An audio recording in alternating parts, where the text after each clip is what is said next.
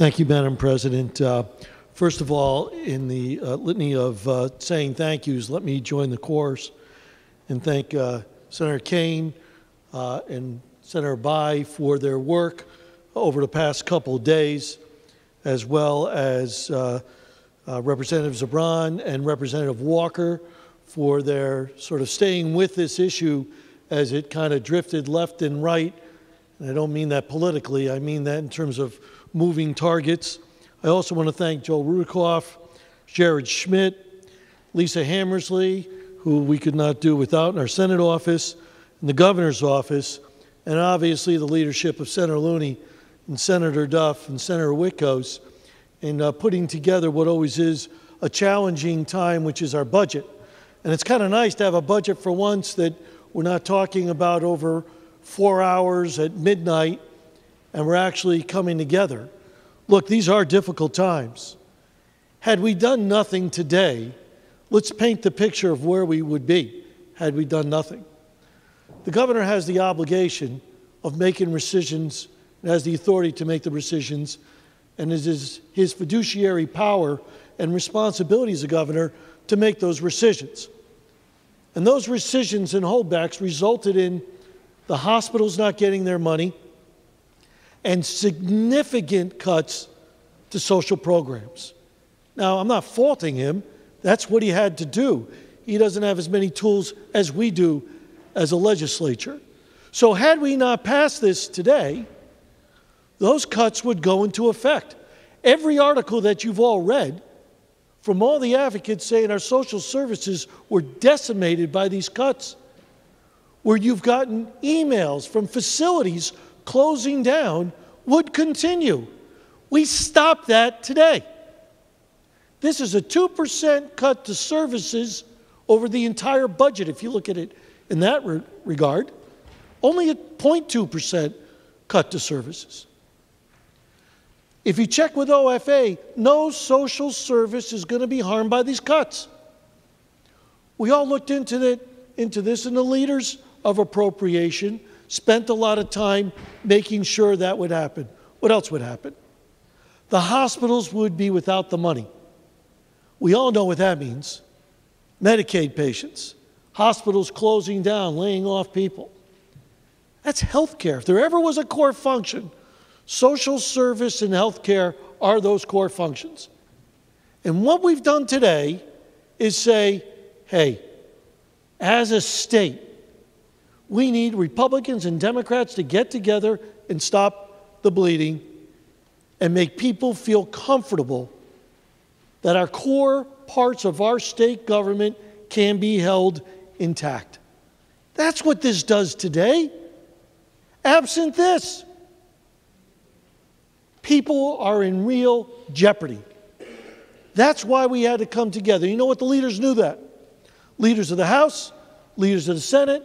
I also meant to thank Representative Claridis and the Speaker of the House for putting their people involved in this, working together in a bi-chamber cooperation. I know Representative Claridis put many hours into this. But the point of it is, we all had to come together as a government. People depend upon that. And we saved, and I'm going to use the word saved, social services, and we saved hospitals. Is that the end of the story? No. There is much more we have to do. We all know that the big issue is coming at us full steam ahead. And that's April 29th, 22nd, when the estimated and the taxes start coming in.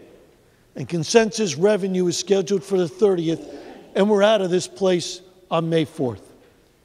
Unfortunately, might be my opinion alone, but I think it's shared by many in this chamber, we're going to be hitting a deficit for 2016 also. Although we solve 220, there'll be another deficit around the corner. It's unfortunate, but that's the truth. And in 2017, a year from now, right now they say it's $900 million. I would take a bet, since I lost my NCAA, bracket on the college already, I'm done. I picked Virginia, so I'm out of that. So I'll make another bet and say a year from now, we're going to be at $1.2 to $1.4 billion in debt. I think that's where we're going to be. I hope I'm wrong, but I don't think I am. We have to talk about structural changes now. We can't wait for May 3rd. We can't wait for May 2nd. We got to talk about structural changes now, some of which Senator Laniers talked about, but many others. Reducing our debt, our bonding. We got to start speaking about it now. We could have talked about it in December, but that notion was left out of the package. But until we start making our structural changes in this state, we're going to be here time after time, year after year, making the same cuts and numbers juggling to make the year balance. That's wrong. It's not responsible government. Now, we got away with it this time, and we're able to do some good things for our hospitals and social services. But if we rest on our laurels, we're going to be in big trouble. We need to have the conversations now. They have to include structural changes. Everything's on the table, and we need to do that. This is not enough. I do want to finish with this. Governor Malloy called us in a room and put out a challenge and said, I defy House and Senate, R's and D's, to get together and solve 220. And I'm proud to say both chambers and the leadership met the challenge that the governor laid out there. I applaud the governor for calling us in, and I applaud us for getting the job done. But we have to go further. This is just a quick moment of time, and there isn't much time to celebrate. But it does show that we can get together, and it does show when we use the talent in both caucuses and in our staff and in both caucuses downstairs, we can accomplish amazing things. So I'll be supporting this budget. Thank you, Madam President. Thank you, sir.